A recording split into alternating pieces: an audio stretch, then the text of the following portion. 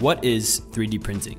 3D printing refers to a variety of processes in which two-dimensional layers of material are deposited and joined, one upon the next, to form three-dimensional objects. This process is also known as additive manufacturing, and is a fundamentally different way of producing parts compared to traditional, subtractive, or formative manufacturing technologies.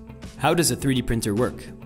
The 3D printing process always begins with a digital 3D model that is converted into an STL file. This model is then sliced by the 3D printer's software into thin, two-dimensional layers and turned into a set of instructions, known as a G-code, for the 3D printer to execute. From here, the way a 3D printer works varies by process. For example, desktop FDM printers melt plastic filaments and lay them down onto the print platform through a nozzle.